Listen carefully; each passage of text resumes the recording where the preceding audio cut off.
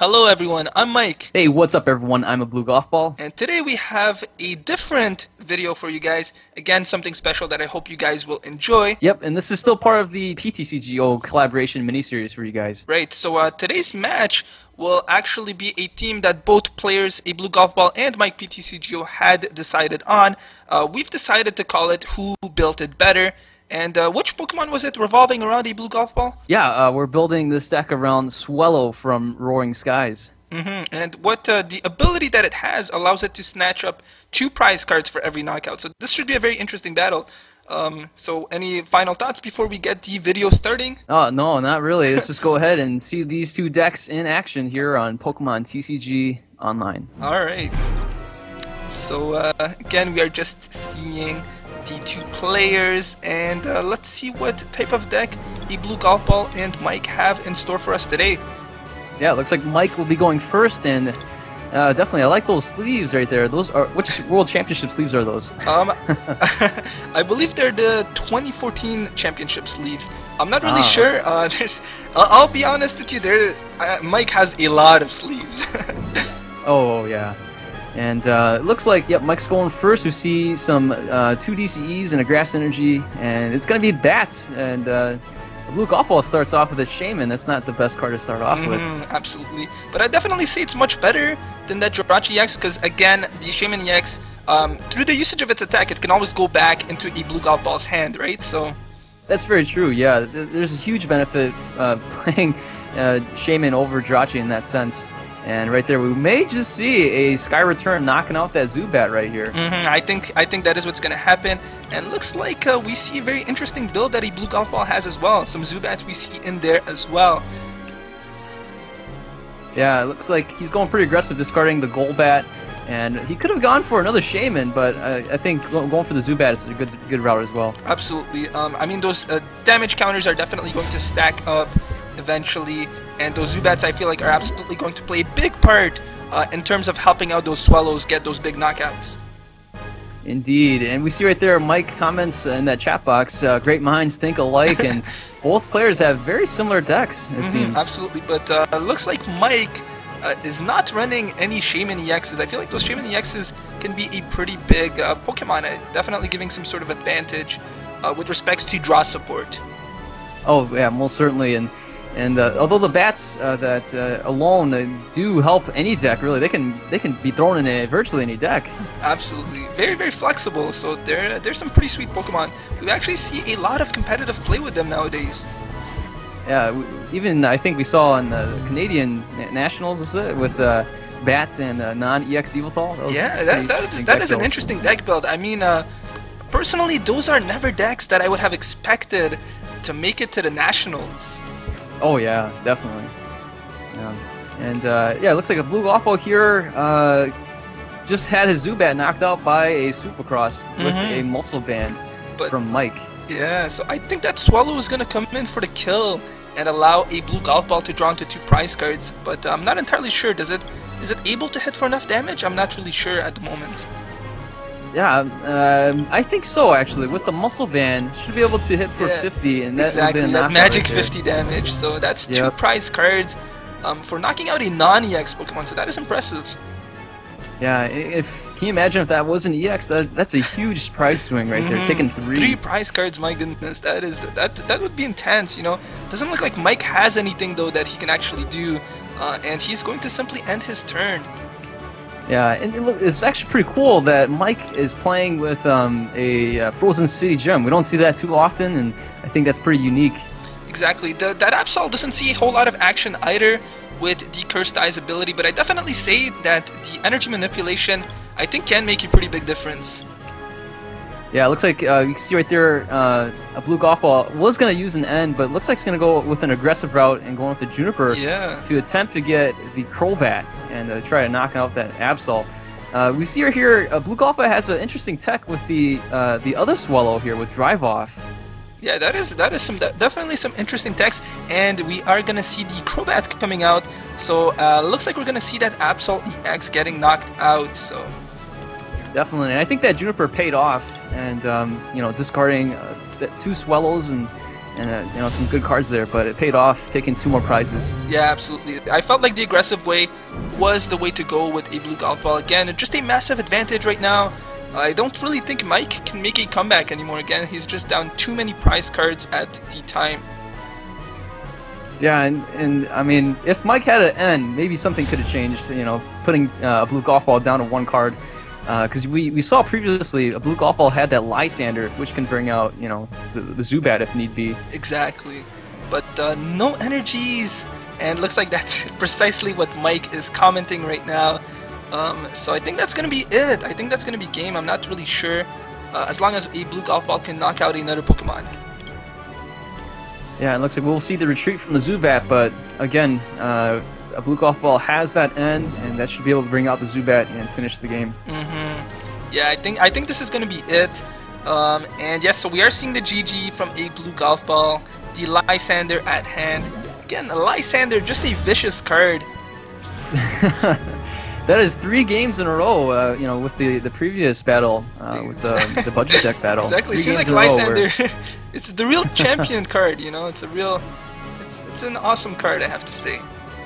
Yeah, after this series, Lysander's price is going to get jacked up. Oh, I think so too, yeah, absolutely. Alright, so, yeah, so we're seeing Lysanders getting commented on. Again, very vicious cards. Yeah, and it looks like a blue golf ball will be going first here. Leads with a, how do you pronounce that? Tailo? Tailo, yeah, I think it's Tailo. Yeah. I don't know, some of these Pokemon have just some really whack pronunciations. So I'm just gonna throw something out at you, blue golf ball. Just let me know what you think it's pronounced like. So how do you pronounce one of the Pokemon that we have that have the Safeguard ability?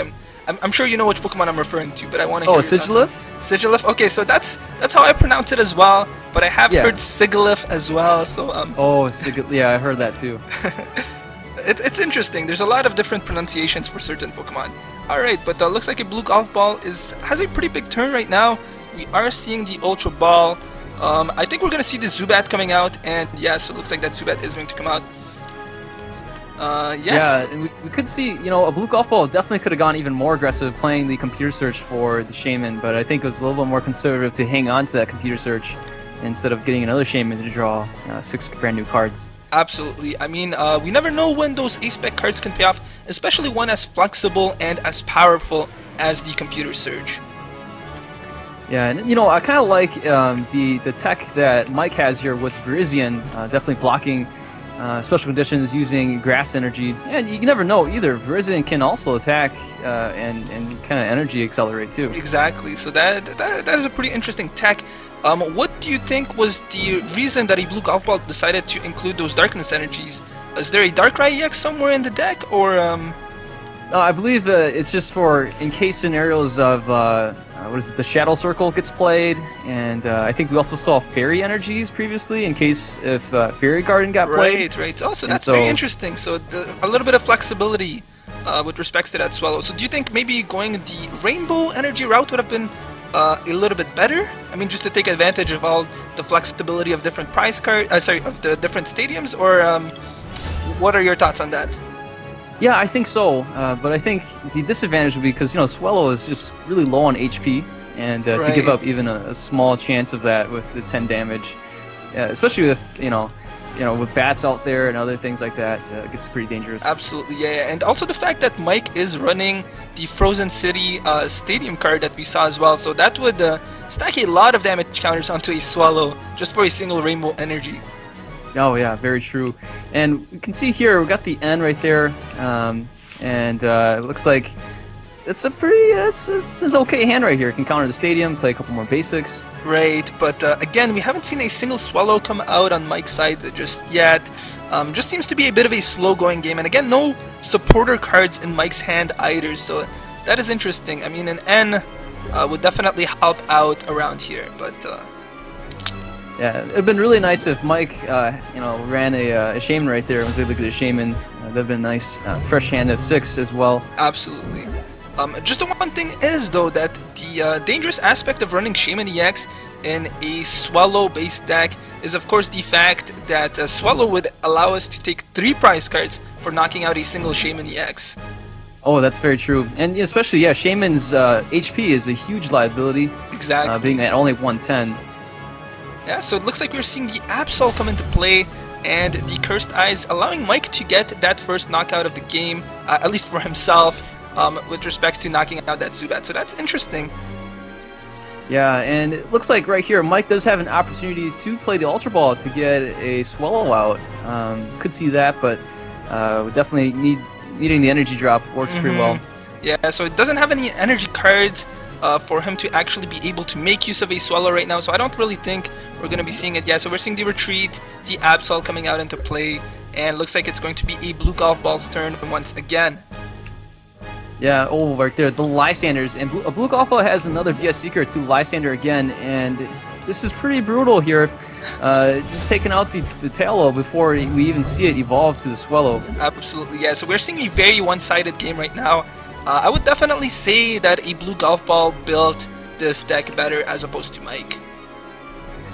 Yeah, and I think definitely the Shamans is what accelerated the deck a little bit more, but kind of as we discussed, does have a huge liability at the same time.